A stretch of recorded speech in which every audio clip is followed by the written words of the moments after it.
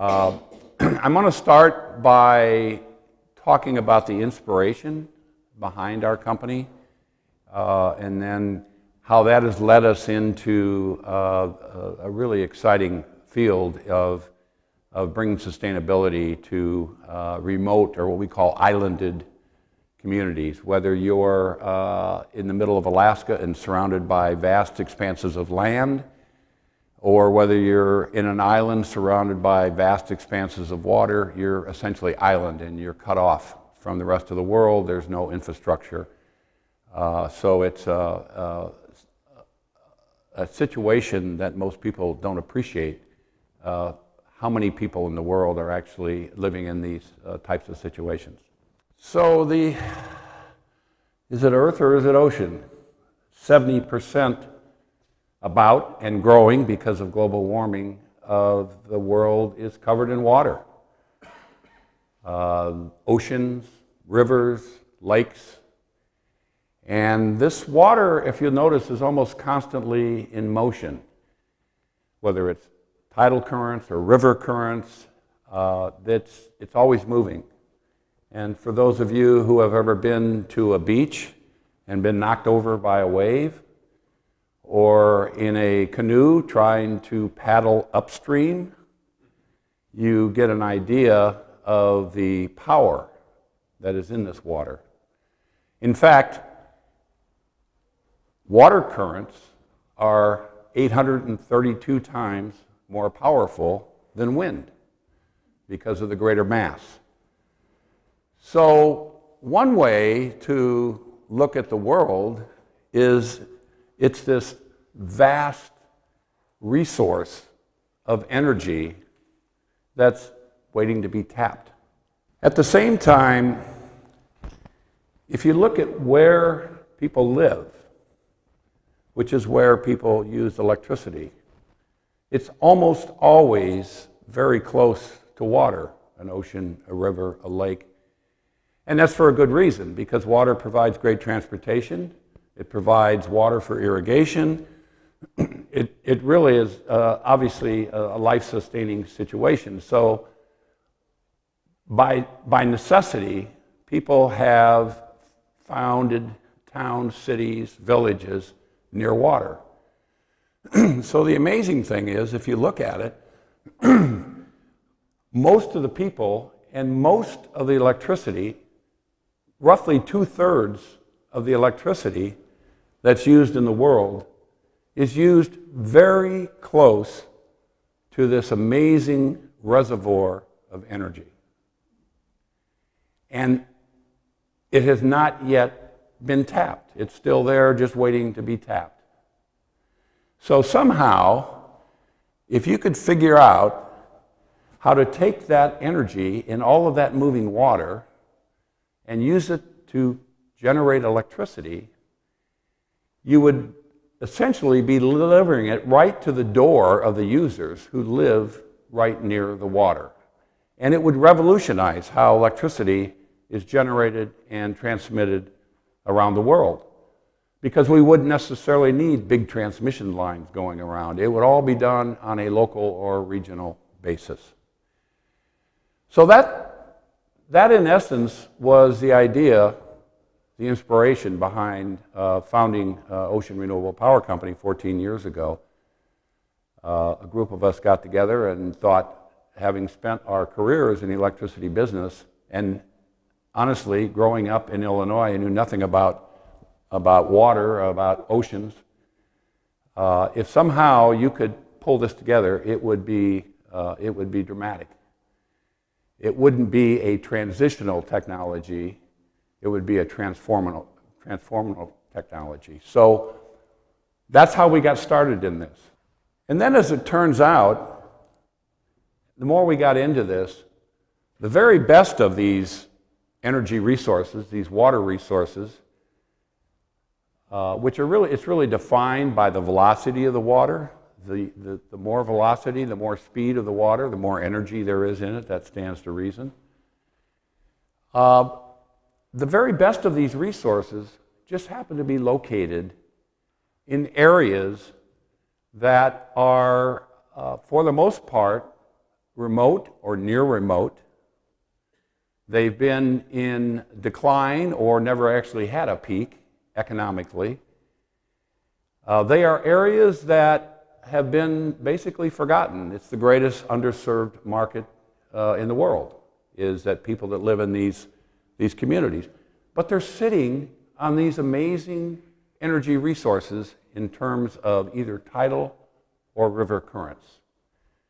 So as we really got into looking at how are we going to do this and where are we going to do this, it became pretty clear that the very best place to start is going to be in these areas like Eastport, Maine, or Igiagig, Alaska, which is a remote community 280 miles southwest of Anchorage, literally in the middle of nowhere, but on one of the most amazing rivers that you'll ever see. In fact, it's the best salmon fishing in America.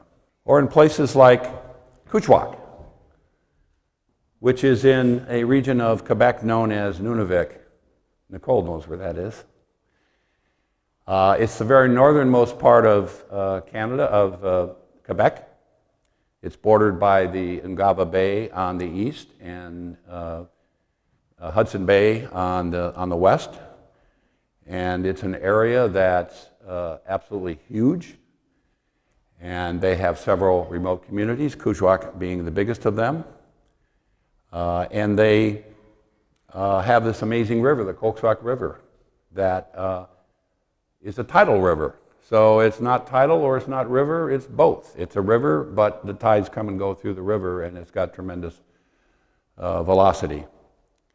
But these are areas that typically, during the wintertime particularly, unemployment rates can reach 50%. Per capita income is a fraction of what it is anywhere else. As an example, in Eastport, Maine, if you look at per capita income there, it's less than half of what it is here in Cumberland County, and it's only a 4-hour drive. So these are areas that are facing severe issues in terms of sustainability. They exist only because there have been government subsidies, and those subsidies increasingly are going away. And so there are communities like this around the globe that are really seriously trying to figure out how they're going to exist in the future. And energy is a key part of that. So what are these communities like? First of all, they're mostly indigenous people. The area I just referred to in northern Canada, Nunavik, is the part of the Inuit homeland. In Igiagig, Alaska, there's actually 4 native tribes that inhabit that community. As I mentioned, they're facing severe sustainability issues. There's no local or regional fuel sources. If you ever went to Kuujjuaq, the first thing you notice when you get off the plane, there's no trees. So there's not even wood to burn. They burn diesel fuel for heat. There's no power grids, there's no pipelines, there's really no infrastructure. There'll be fishing boats, a front end loader, a few things like that, but there's really no infrastructure. And conventional power stations, like a big gas-fired plant or, God forbid, a coal plant, they're just too big, they're too expensive, they just don't work. It's just, and it would be way too expensive to bring the fuel there. So they're on diesel. They're fueled by diesel. And diesel is expensive. It almost doesn't matter what it costs at the refinery. Getting it from the refinery to these communities is very expensive. And sometimes in the wintertime, in Igiagig, Alaska, for instance, they have to fly in the diesel fuel. So you can imagine how expensive that is. And it's also environmentally risky. These being indigenous communities, they have a high regard, a high respect for the environment. They do a lot of subsistence fishing and hunting. And every year, there are fuel spills. 2 years ago, there were 3 major diesel fuel spills in Nunavik, northern Quebec. And this is devastating for these people. So it's not just the emissions and the noise from diesel, It's all the risk involved with transporting, handling, and storing fuel. So if there is a solution, it has to be based on locally available resources, which means renewable energy. And any power systems have to be easy to deploy, maintain, retrieve. You just aren't going to have the ability to bring in cranes or large pieces of equipment. It would be prohibitively expensive. So for a lot of these northern communities, solar and wind really don't work. You can imagine in these areas in the northern latitudes in the wintertime, solar is not a very good option. You know, maybe for an hour or so a day, but even then it's pretty marginal. And wind is very problematic as well because wind turbines accumulate ice, they lose their efficiencies, a lot of times they break down, and in the middle of winter in northern Quebec, I guarantee you're not going to get somebody to go up there and fix it. They're going to wait till the summer. So the systems have to work, and they have to be deployable and retrievable easily. And so that's kind of the underpinnings of what our solutions are, which I'll get into in a minute. And again, because these are communities that a lot of them were originally communities, some of them go back thousands of years, but they're based on hunting and fishing, they're near water. And so when you get into these northern latitudes, you have tremendous tidal and river resources, and it's right at their doorstep. So let's look at the worldwide view of this. There are 2 billion people in the world that live in islanded or remote communities. Think about it, 2 billion people that are isolated from the rest of the world. 700 million of them rely exclusively on diesel generation. So that's roughly a little more than twice the population of the United States that relies on very expensive, essentially environmentally dangerous source of electricity. And you can see kind of generally where they're located in most of the advanced societies around. They tend to be in the north. In Africa, there's a lot of people there that have no electricity. South America as well. But it's a huge underserved market.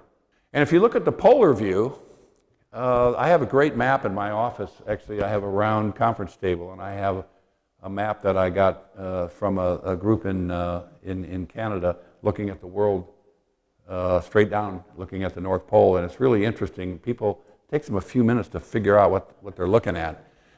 But you wouldn't believe the number of communities that exist, not just north of the Arctic Circle, but even a couple hundred miles south of there, near polar communities that fit this category of being remote, isolated, and no access to reasonably priced electricity. Typically, in these communities, the price of electricity is 5 to 15 times what you pay. So imagine if your next electricity bill you got and it was 6 or 8 times what you're paying now. It would be quite a shock. But it goes beyond that as well. If you want to buy groceries in these communities, in Kujawak, when I was there a couple of years ago, I went into the grocery store. A little bitty head of iceberg lettuce was $8. So they're facing sustainability issues. That ring, just kind of the ring that you got there, what the latitude is that latitude? What's what? The latitude of the ring you demarcated. That's actually what's defined as the Arctic. So yeah, it's a boundary there. But yeah, I don't know what the parallel is. It's probably 65 or 70, something like that. But there's obviously, because these are remote communities, there's a lot of complicating factors. One of the great things is you meet some real characters.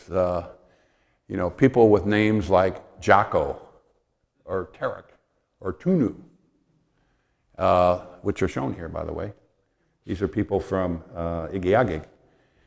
So it's tough because the logistics are very tough. But because the resource is right there, once you can get these things installed and get them running and get the local people trained, then it becomes a very sustainable situation. But no two communities are the same. Part of the reason there's such an underserved market, honestly, is because every community is pretty unique. So you can't batch them all together and call them a particular label that, you know, these communities are this, because they're all pretty unique. So they all have to be approached a little differently. You have to build the relationships. There's obviously, over the years, have been a lot of people that have tried to sell them snake oil and it didn't work. So there's a little bit of that going on. But you have to do it one community at a time, and that takes work. And remote logistics are tough. You know, if you're out there on a river and you drop a bolt in the water, you got to get on an airplane and fly 2 or 3 hours to get another one. And so logistics are key. And it's expensive if you don't plan accordingly. So the implementation can be costly if it's not well planned. And there's a lot of existing and governmental community relationships that are in place. I mentioned that these communities have been subsidized, so if you offer them a solution that will reduce the overall cost, that may not actually translate to the actual people, because it may be the government that's paying the subsidy, and so you have to figure out all the politics of working not just with the local community, but with the regional or even federal government to be able to capture the full value of your proposition. So you have to talk to a lot of very different people, from government to indigenous organizations to local community leaders. And of course, these people have no money. They pay a lot of money every year for energy, but they don't have any money to buy anything. So part of the solution has to be being able to package this in a way that they can afford, and that reduces their annual payments that they would otherwise make for energy. So that's where ORPC comes in. This, by the way, is our river unit on the Kujek River in Igiagig, Alaska. Our mission is to improve people's lives and their environment through sustainable energy solutions. And we do that not just from a technology standpoint of generating electricity, but being able to bring technology to make their local, what are called microgrids, to make them smart, so that they can incorporate not just our systems, but if they do some amount of wind or solar, be able to make all of those generating resources play nice together, with the goal of shutting down the diesel unit. Because if you don't shut down the diesel unit, you're not saving them any money. So that's the trick. So it's a combination of generation technology with smart grid technology, packaged with a financing plan that allows that they don't have to put out a lot of money up front, that over time you can get your return on investment. And it takes an amazing team to do these things. One of the things that I'm most proud of at this company, I was one of the founders, is the people that we've attracted are literally amazing. They're incredibly talented, they're smart, they're dedicated. We now have 30 people on the ORPC team. We're in 3 countries on 2 continents. We have wholly owned subsidiaries in Canada and Ireland, Dublin, Ireland, and Montreal. We have extended team that really stretches throughout North America and beyond. I mean, we have research partnerships with people like Penn State Applied Research Lab, University of Washington in the state of Washington. University of Maine has been a partner of ours for years. They do all of our marine monitoring, so monitoring for potential environmental impacts. Now in Canada with Laval University, and in Ireland with University College Cork, University of Belfast. What's neat is, what's common with all the people we work with is they're excited about what we're trying to do. So we realized 14 years ago that this was going to be a very long putt, you know, maybe a 1,000-foot putt, I don't know. And we're down to maybe a 20-foot putt now. But it's the kind of environment where the only way you can actually get through it is you have to be a closely knit team that has all the capabilities that are needed, but above that, they're inspired by what we're doing. And when we go into the office every day, we're doing stuff that's never been done before. And there's no manuals. You can't go to the internet and download the manual for this stuff. We're making it up as we're going, and we're documenting, and we're creating manuals.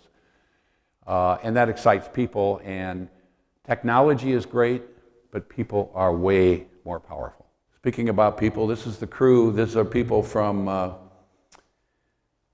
Igiaga-Galasta that deployed the RivGen system there. So these are people, we have two. This is Ryan Tyler, our senior mechanical engineer, and Monty Worthington, who's our project director in Alaska. The rest of them are all locals that we have trained how to do this. So our value proposition, and this shot I love, the kids were fascinated by it. By the way, one other characteristic of these remote communities that was a shocker to me is the birth rate. The birth rate in Kujwak, up in Nunavik, is almost 3 times the birth rate of the United States. It's about 3%. So these communities, and another amazing thing is that 70% of the people that live in this area in Nunavik, 70% of them are 30 years old or younger. We could use some of that in Maine. So not only are they facing sustainability issues today, but what are these people going to do? And they don't want to leave. This is God's country to them. And if you ever visit one of these communities, you won't want to live there, but you can understand their love of the land and their heritage. So being able to create economic development is key. So that really gets to what our value proposition is. So what we provide them is locally produced and locally controlled electricity, renewable electricity from local resources. Nothing's brought in, it's already there.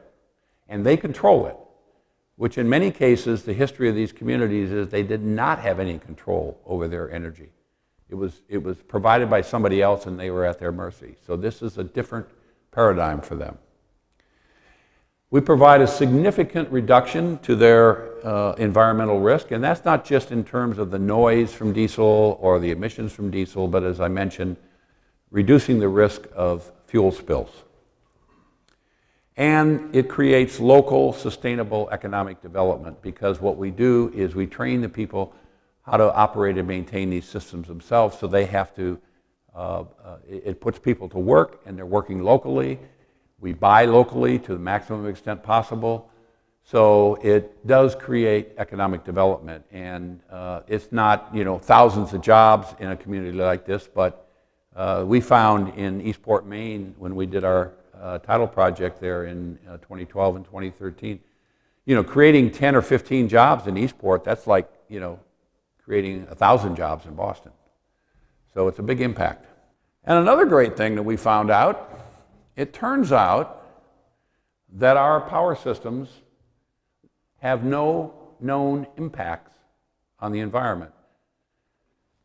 We have monitored all of our installations extensively. It's been done by third parties, whether it's the University of Maine or the University of Washington or independent consultants.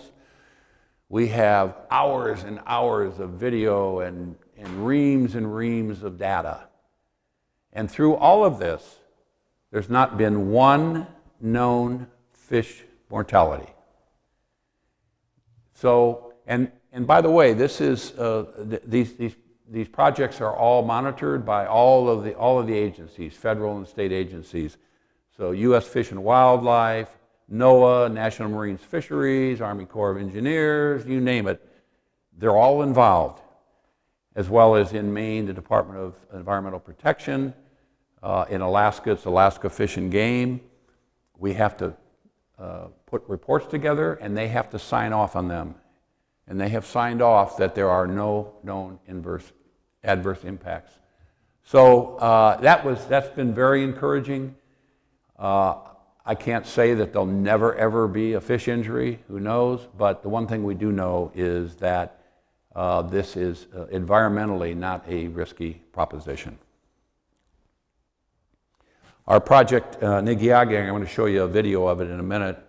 While we deployed during the peak of the salmon run, almost 2 million salmon went by our device and not one injury. So let me tell you about the technology a little bit. All of our systems are kind of the core technology is what we call our turbine generator unit. We belovedly call it our TGU. So we developed this TGU, it's patented, and the neat thing about it is you can make it bigger to use in tidal situations. You can make it smaller to use in rivers because there's just not the space in a river. So, but it is truly unique. You can see the turbines, they kind of look like paddle wheels that have been twisted. And in fact, if you looked at one of those foils on the turbines, it looks just like an airplane wing, and that's because it operates on the same principle. The moving water impacts the foil, gives it lift, it rotates, turns the generator, generates electricity, and then it comes to shore through a power cable. So the interesting thing is, you look at this, there's only one moving part. It happens to be a big moving part. It's all the turbines, the shaft, and the generator moving, but there's no gears. So there's only one moving part, so that means lower maintenance costs. The other interesting thing is you look at this, it's kind of very wide, not very tall. So immediately you can see where you could get this in some fairly shallow water. So versus other competitors that are in our industry, we're able to utilize sites that are shallower than pretty much anybody else in the industry. And it also, these turbines, believe it or not, it doesn't matter whether the water is going into it or we're coming back through it, they always rotate in the same direction. It sounds counterintuitive, but they always rotate in the same direction. So it's ideal for tidal, because all you have to do is put it in the water, and it doesn't matter whether it's the ebb tide or the flood tide, it always rotates in the same direction. There's no mechanical repositioning needed. So we've developed two applications. One for tidal, we call TideGen. It's a registered trademark name. You can see it on the left. This is the latest version of it. It's essentially a TGU that has a buoyancy component on the top of it, and is held in place with a tension mooring line. And depending on the water flow, one of those devices can generate up to 600 kilowatts. On the right is the latest version of our RivGen power system for rivers, much smaller system, 35 to 50 kilowatts, but it's about less than a quarter of the size of the other one. And all of these can be deployed as single devices, or you can put several in an array and then connect them all underwater and bring the power to shore. In all of our systems, there's nothing visible. There's no visual impacts. There's no view shed issues. So when we were in the water in Eastport in 2012 and 2013, people would call and say, "Hey, I want to come and see your project." And I said, "Well, that's great, but you're just going to be looking out on a bay. You're not going to see anything. So that's a great feature of our technology, is there are no visual impacts. And we're utilizing land underwater that really isn't being utilized, so there's not an impact on land use as well. The technology is great, but you also have to be able to execute.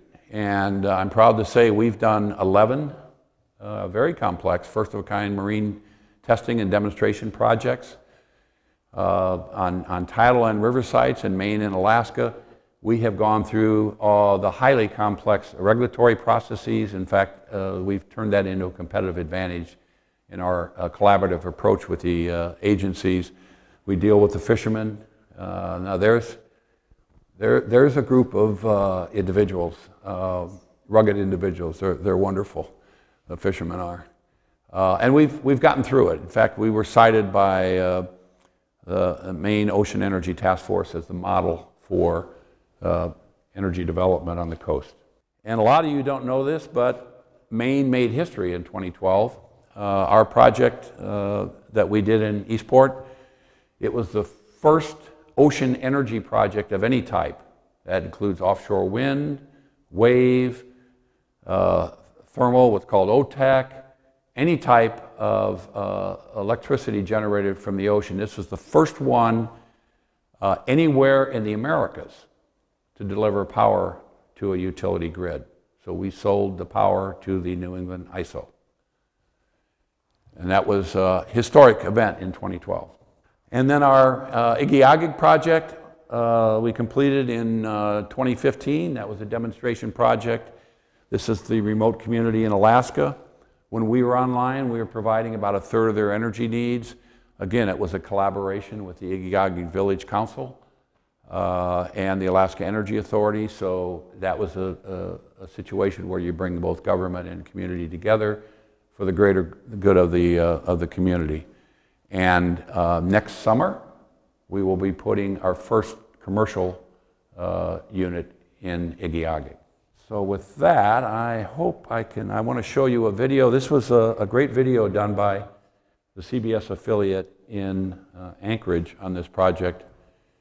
Susie Kistus, is she still here? No. We provided them the video, but they did this great. It looks like an infomercial, but we had nothing to do with it. So. The power of ideas. Can they rescue rural Alaska from some of the highest energy costs in the nation? Well, Alaska is rich in renewable energy resources, but there are also lots of challenges to tackle. America is full of dreamers. We push new frontiers by choice. That's what makes us Americans. While the president enjoyed the hospitality of Alaskans, he also acknowledged rural Alaska's energy challenges. So we're going to deploy more new clean energy projects on native lands. And that's going to reduce dependence on fossil fuels, promote new jobs, and new growth in your communities. The motto of Alaska is North to the Future. At the International Glacier Conference, the Secretary of State gave a shout out to the Bristol Bay village of Igiagig for its innovation. Igiagig just wrapped up a demonstration project which uses river currents to generate power. These are the kinds of creative solutions that will enable Arctic communities to endure and to thrive in the future without having to rely on dirtier and ultimately destructive sources of power. The project is a collaboration between Igiagig and the Ocean Renewable Power Company. They've dubbed it RivGen. The fast currents of the Kvichak River are ideally suited for power generation, and its clear waters also made it easier to monitor the fish, which is hard to do elsewhere. But the data collected so far shows that there seems to be no impact. Company believes this project also has applications for tidal power. There's some significant tidal opportunities. The one we're looking at very closely is the community of False Pass in the Aleutians, and they have a wonderful resource there. So will the president's visit lead to more energy projects to help ease rural Alaska's hunger for affordable energy? I know that I've been in conversations with key staff members from the White House in the last few days. I think his trip here to Alaska really has brought a lot of high-powered attention to what the needs of the state are. Rural Alaskans pay some of the highest costs per kilowatt hour in the nation. The average cost for communities on the higher end of the spectrum is about 70 cents, 4 times what Anchorage pays at 16 cents per kilowatt hour. We believe that affordable energy is the underpinning of every sustainable community and every sustainable enterprise, and you can't do it with 48 and 58 cent power. In Igiugig, the cost per kilowatt hour is close to $1 because the community is dependent on expensive diesel fuel to run its power plant. But there are hopes that tapping the river's energy will help change this. When RivGen is online, it provides about 1/3 of the community's power needs. Rhonda McBride, KTVA 11 News. Anyway, so thank you for going through this with me, and I would love to answer any questions you may have. Yes, ma'am. Talk more about Eastport, what's happened since in 2012, I think you said? Yeah. We were most active there during 2012 and 2013 in Copscook Bay. We continue to use Copscook Bay as a kind of a test center. So we have done other smaller projects there, not generating power to the grid, but other projects. We are planning a project now in probably the second quarter of 2020. We'll be going back with essentially a redesign of our original design. Both our project in Eastport and in Igiugig were great. They worked. It absolutely proved that our systems work. But they had a couple of problems. They were too expensive, and we had some nagging little issues that you would expect with a first-of-a-kind project, things like bolted connections coming undone, things like that. So we have spent the last 3.5 years going through a complete optimization of our design, and I'm happy to say we have reduced the cost by more than 50%, and we've increased the performance by about 50%. So that new design, the first production unit of that new design, we plan to install in Eastport in 2020. And then the hope is that soon after that, we can eventually build up to a 5 megawatt project in, not in Copscook Bay, but on the other side of Eastport in Western Passage, which is, as you may know, is right on the border with New Brunswick. Yes, sir? Restrictions around the area around those units, lotsmen, fishermen, do they have to stay away? Or? No, they don't have to stay away. They obviously can't drop anchors there. They can't do dragging there. But traversing back and forth over this, there's no restriction. So basically, the Coast Guard is obviously involved in all of what we do. If you look at a map of Copscook Bay, you'll see our site plotted on the Coast Guard maps. And it's basically called an exclusion zone so that you can go over it, but you can't drop any anchors or you can't do any dragging there. And as you may know, Copscook Bay is one of the premier scallop resources on the East Coast, really. Their scallops are amazing. We work very closely with the fishermen, and we found there were areas in the bay that were highly prized, and our deal with the fishermen is we would not go there. But there were other areas of the bay that they didn't really care about that much, and so that's what we looked at. And in fact, the site that we used was a site that was identified to us by the fishermen as an area that they don't care that much about. It happened to have the best current in all of Copscook Bay, so it worked out very well. Meg? We're still very firm about power purchase agreements. I'm wondering, does that play a part in here, and like how does it, I understand that the electricity goes underground to a power plant, but do communities have to pay to have it back from the grid? Like, what are the sort of logistics around that? Yeah, when we did the project originally, this goes back quite a ways. The state of Maine established what was called the Ocean Energy Task Force back in 2010, essentially. During the Baldacci administration, they wanted to investigate the potential opportunities for ocean energy, and they identified tidal as one of those opportunities, so there were incentives put in place. They offered basically a 5 megawatt contract. People could bid to build a tidal project that would reach a capacity of 5 megawatts, and we won that. So we have a long-term power purchase agreement. The price is not yet at the point that we can put our system in and make money. So obviously we can't get investors to invest in a project that doesn't make money. So that's part of the whole thing we're going through now with this, we call version 2.0 of our design, is to reduce costs to the point where we can then in fact build that project and get a return on investment for investors. By the way, during that project, one of the great stories of that project is our supply chain extended to 14 of Maine's 16 counties, meaning we had suppliers or service providers or contractors in 14 of the 16 counties. We've invested at this point probably close to $40 million in the state. We've created, during the peak of that project, we created more than 100 jobs. So all of that was looked at originally as part of the allure of doing tidal energy. And it turned out to be true. Yes, sir, in the back. Oh. You, yeah. No, sir. I was just wondering, well, I guess you're probably a for-profit company, but can you still get foundation grants? It seems like due to the population you're trying to serve, that there ought to be some pretty big foundations out there that would want to support something like this, especially during the R&D phase. Yeah, it's interesting.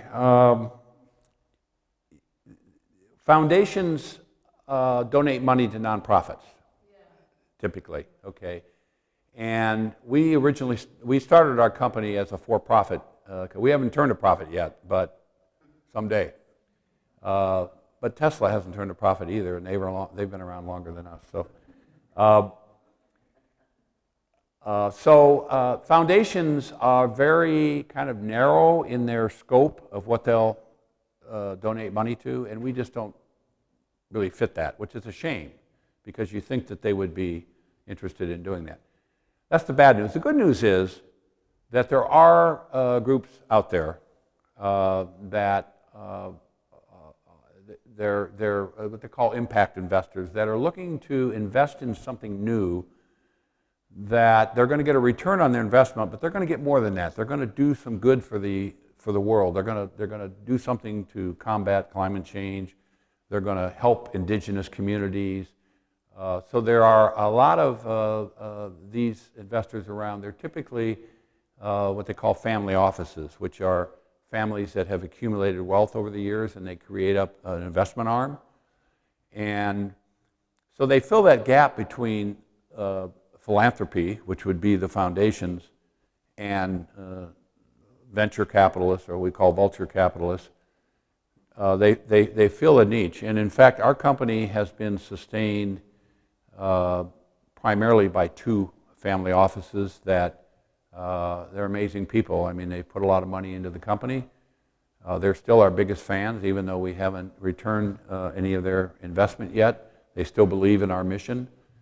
So those are the kind of investors that we deal with. And just to give you rough numbers, we've raised about $90 million to date.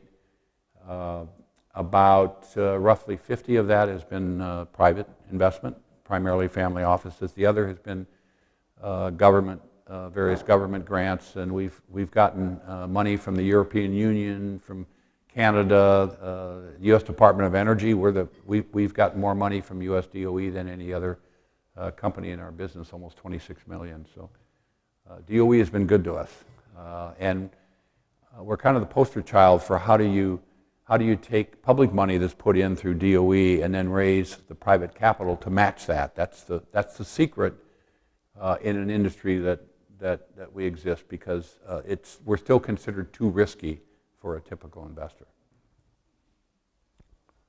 Yes, ma'am. So, assuming that these remote places have inexpensive power, what kind of industries could how would it create jobs? Yeah, well, that's a great question. I'll explain the long-term vision for these remote communities.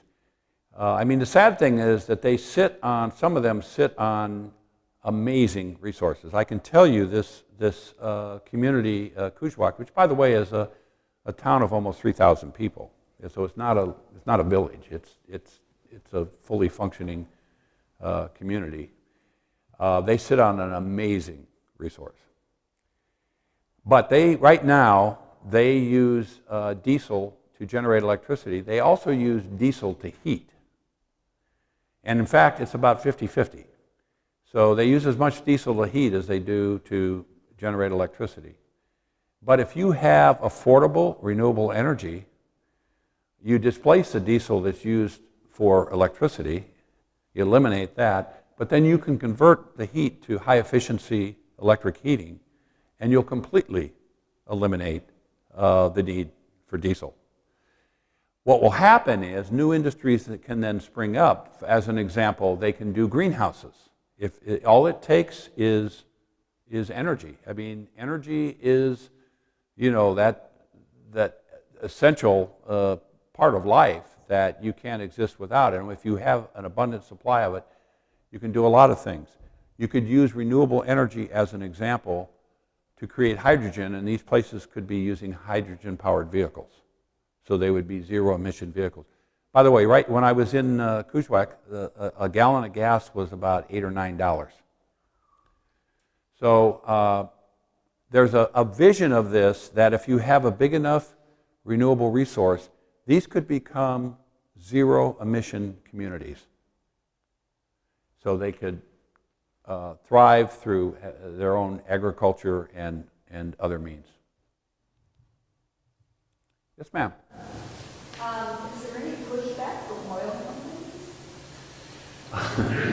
companies? We're not big enough for them to worry about yet. They're not really worried about us. There is a concern, as an example, in Nunavik, we're working with the largest Inuit company. It's a company that was established under the St. James Bay Settlement Act back in the 70s. So they represent all the Inuits. There's another cooperative that's a similar company that provides all the diesel fuel. So they stand to lose. But amazingly, they have decided that rather than fight it, they want to join it. So they've now created a new joint venture with this other Inuit company to be part of what we're doing. So for us, it's tremendous because these people they know all the logistics of these communities. They know how to deliver things, they know how to do things in these communities. So it really brings a lot to the table. And that's why working with the communities is so essential. There are so many untapped resources that you wouldn't think about that are there. Their knowledge of the water and all the logistics involved. So that's our plan, is to bring these people into it. But big oil isn't going to worry about us because they really don't care about remote communities. They're looking at the the lower 48 states, as they say in Alaska. They're looking at the big ticket items, and we're not even approaching that yet. Yes, ma'am. I just had a couple of clarification questions about the East Fork project. Is there something deployed there right now? There is a part of the original project is still there, and we use it for research purposes, but there is no generating equipment in the water today. We hope to have that in second quarter of 2020. Version 2.0, you said. Yep. And when that goes in, will that be generating to the grid? That will be generating to the grid, initially in Copscook Bay, and then we're going to move it over to Western Passage, and that's when we hope to build out that project after that. So it'll be the mid-2020s. The big thing, of course, is being able to secure the investment. That's the toughest part. John, you had a question earlier. If one of these projects gets going, how much power will it give, for instance, versus the one community? Yeah.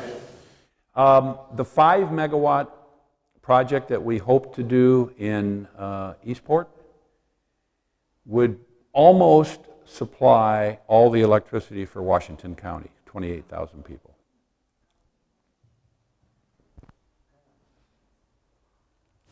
Where are these things fabricated? There are a couple of components that are highly proprietary, very specialized components, like the generator. It's called a permanent magnet generator. It's not like a normal generator you would think about. So it's a very highly specialized field, and that is being supplied by a supplier actually in Norway. Not Norway, Maine, but the country Norway. The turbines, we actually had, our initial supplier was in Rhode Island, but we're now out for bids, and we're considering suppliers from Ireland, Canada, and the US. The rest of the system is mostly fabricated steel and other machine components, and we buy them locally. So if we do a project in Maine, it's done in Maine.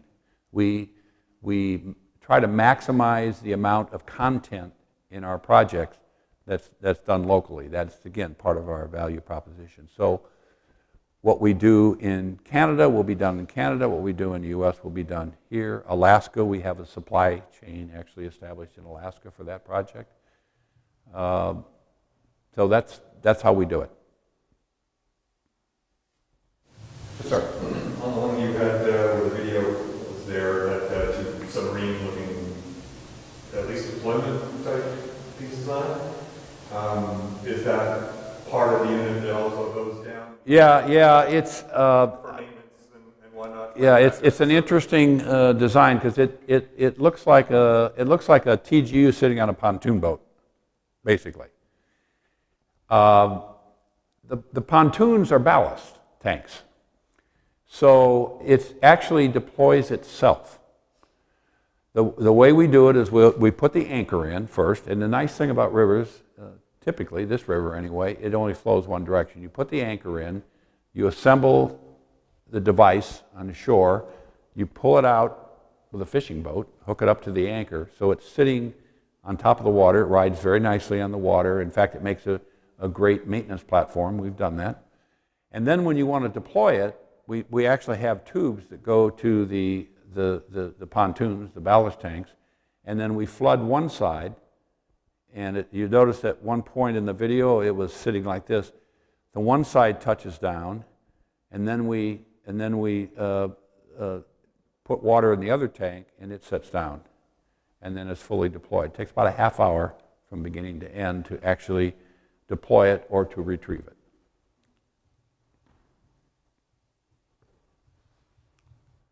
Any more questions? Joni, questions? I'm thinking. One thing I thought was interesting and you didn't mention. Now this, once it's in the water and working, it doesn't take any other energy to make it work other than the flow of the water.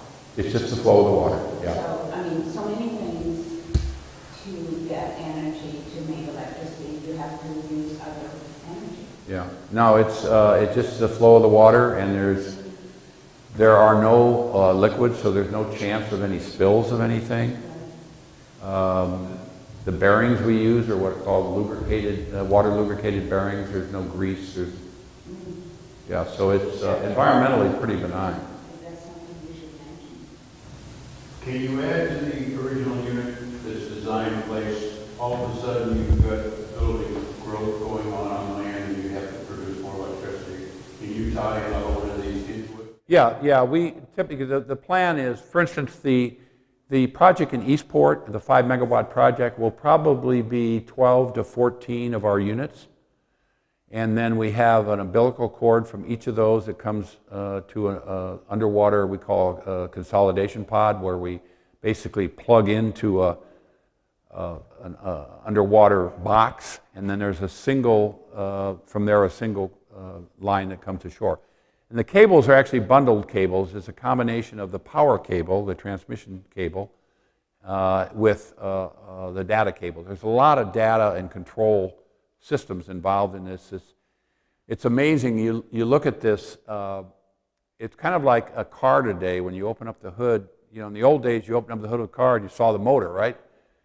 Now you open up the car and you see all the electronics, and you wonder if there's actually a motor in there somewhere. Well, this is actually a lot like that. The electronics involved with this is absolutely amazing. It's in fact, still advancing.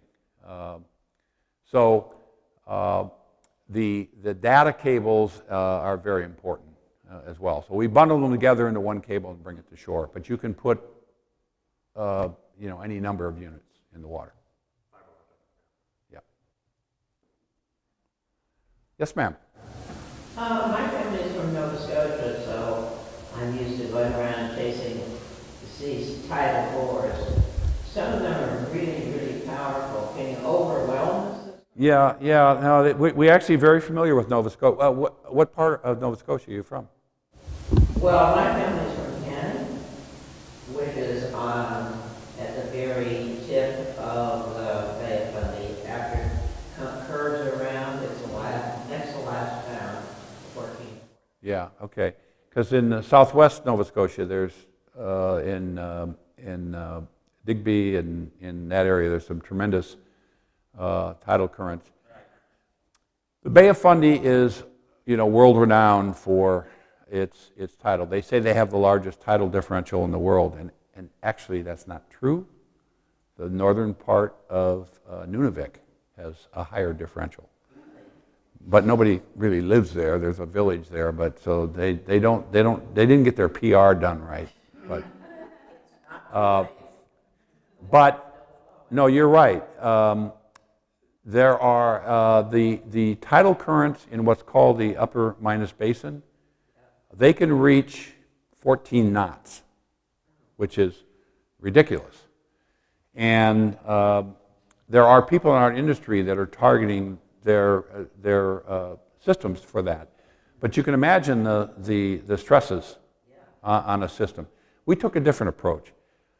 First of all, there's only a handful of sites like Minas Basin around the world. So we took a different approach, and we optimized our design around a much lower flow velocity, which means lower cost because you don't have to have the same structural support, et cetera. So instead of 12 to 14 knots, we're targeting 4 to 6 knots. That opens up most of the world, honestly. There are hundreds and hundreds of sites around the world that meet that criteria. So that was a little different approach that we took. Ultimately, we will be in the Bay of Fundy, but we won't be in the upper Minas Basin. We'll be in places like Digby and Southwest because the currents there are much more in tune with our design.